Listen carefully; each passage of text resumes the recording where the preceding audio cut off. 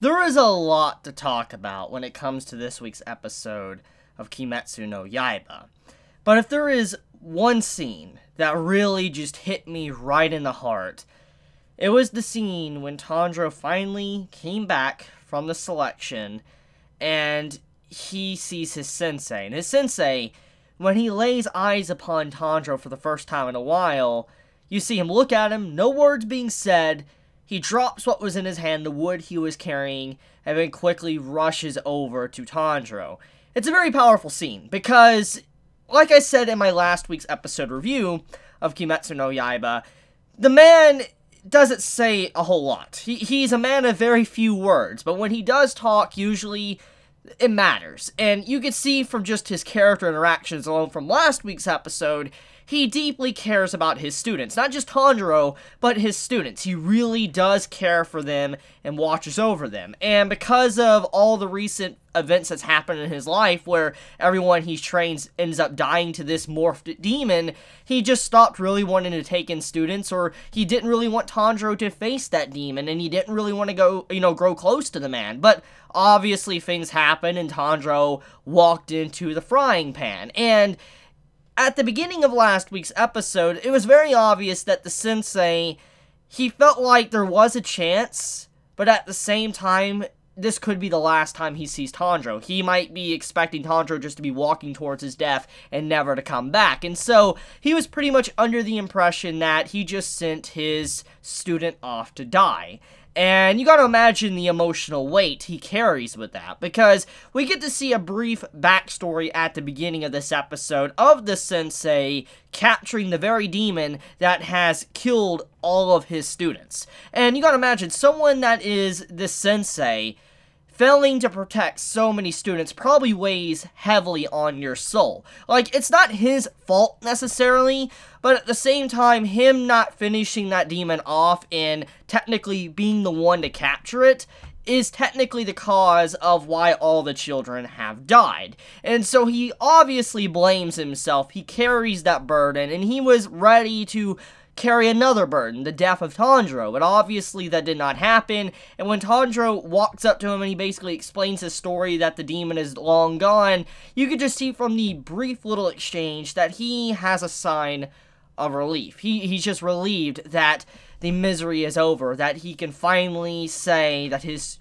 students can rest in peace. They are no longer gonna plague his mind to where, like, he sent them off to die and that monster's still around, thanks to him. This will allow the sensei to gain more students and raise them and teach them without the possible worry of that demon personally going out of his way and hunting down the students. So, it's great. It's just a really good scene, and I think just the subtle way of telling this character's story without, words alone is beautiful. And honestly, it's made me fall in love with Kimetsu no Yaiba. I already like this story. I like the themes of it, I like the characters, but just the sensei alone and just the amount of detail put into him is amazing. I really am just satisfied with this first arc of Demon Slayer. So, let's get into something I noticed, okay? Now, I've already mentioned this on Twitter at the time of me currently talking about this, but at the same time, not everybody checks my Twitter, so I want to say what I said on Twitter.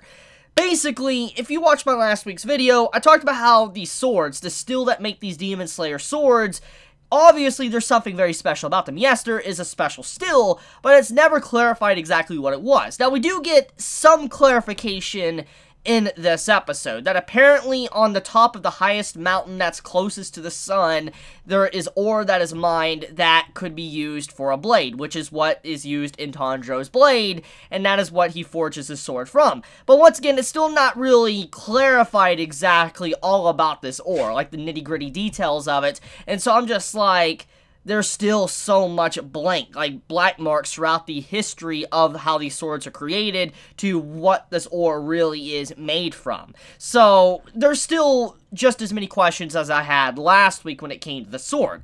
However, there was a few things that made me go, huh?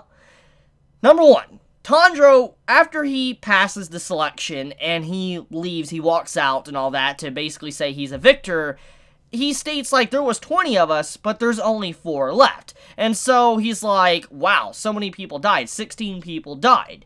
And then, while this scene is going on, eventually we get, like, another scene happen at the same time, to where you see this dude, a man behind the scenes, I'm assuming is the one that leads the Demon Slayer Corps. He is the person that states that 5 survived, even though Tanjirou himself stated only 4 were currently present. So this is one of two things. Either A, someone already passed the selection and already up and left, or they were still in there in the woods and have yet to really arrive. Whatever the case may be, he did say 5 survived, even though Tanjirou said 4. So unless there's a translation error, then that would mean that means 5 out of the 20 survived. Now, to continue on, what I'm trying to say is that when they have to select their ore, like for instance, Tanjirou has to select the ore to be able to make his sword, if you look at the number of ore on the table, there's 15. Now, to kind of explain here, there's a lot of numbers, is that there was apparently 20 children, 5 survived, that means that only 15 died out of the 20, and there's 15 ore on the table. To kind of put A and B together, basically what I'm trying to say is that, hypothetically, I'm not saying this is what's going on, but it's possible that the deceased children, the contestants, were, in fact, the ore presented on the table.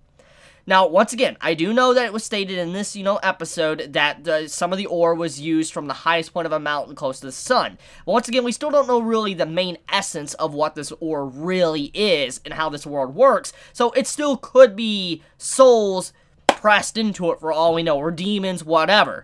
And so thinking about it, I'm like, 15 ore on that table, 15 apparently died, and there's 5 left. I'm like, something's adding up right there. Like, things are adding up, like, way too well with the potential theory that the deceased are turned into that. Now, like I said, I could be wrong, but I just wanted to point that out because it was very apparent after, looking at this episode and rewatching that scene multiple times.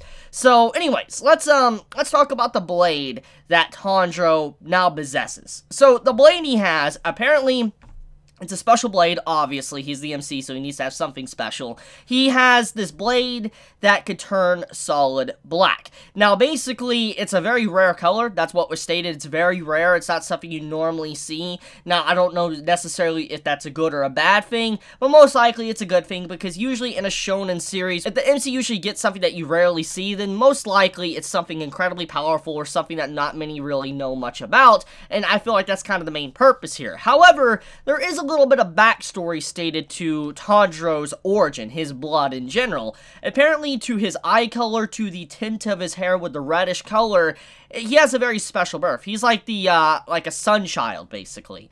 And this is very peculiar. For that being stated like that, this means that it is common knowledge, because it was apparent from the Sensei that he was aware of it when they were talking about the swords. So, for this never to be mentioned, there's probably a couple of reasons for this. A, most likely, the people that are born like this are extremely special and gifted, which means that they're a very major threat to demons itself, or there's something else, maybe darker in origin. Whatever the case may be, though, this might be the reason why Tanjirou's family was hunted.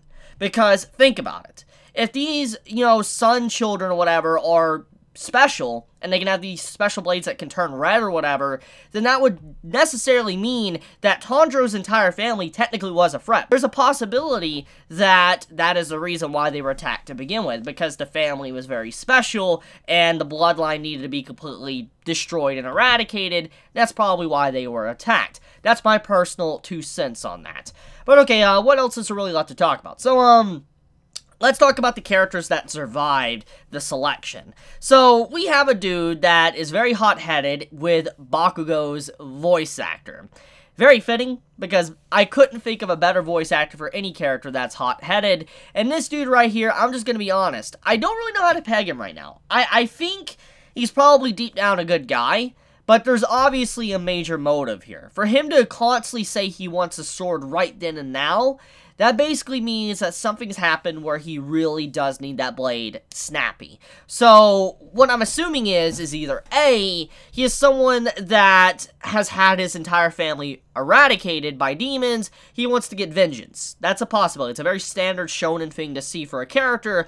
Or B, his, I guess entire village is in danger, and so he wants to be able to protect them because there's a lot of demon attacks, and so he's going out of his way to get the sword as quickly as possible before he can protect them. Or another example is one of his family members were turned into a demon, and he wants to personally put them down. That's the only thing I could assume why the character would want a sword that badly, unless he has evil intentions and he's not necessarily a good dude. I do have a quick question about that, because that's not really clarified at all, but I wonder what would happen if a demon slayer was to become a demon. That's never clarified. I don't think that has been clarified. What would happen? Like, hypothetically, if Tanjirou was to turn into a demon, what would happen? Like, would he still work for the demon slayers if he doesn't, devour any human? Or would they completely try to kill him instantly? There's so many questions I have about that, because that's not clarified either. So what would happen to a demon slayer if they were turned into a demon?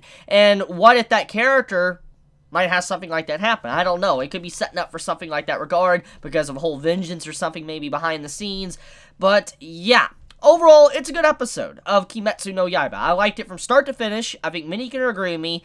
And there is a lot of setup for events to come. I do like how Tanjirou has his first assignment, his objective, to go to this village in the northwest that is apparently having problems to where women are just disappearing and being devoured by demons. So I'm looking forward to how Tanjirou handles his assignments, and I'm looking forward to seeing how he can handle things on his own without the help of others. I mean, he didn't really get much help either when I think about it, but I would like to see how he handles it, because now things are going to get a lot more interesting. He's no longer playing in an area or fighting in an area that's self-contained. Like, he has to actually fight demons that are very strong, incredibly OP, have their own abilities that can really just end someone instantly.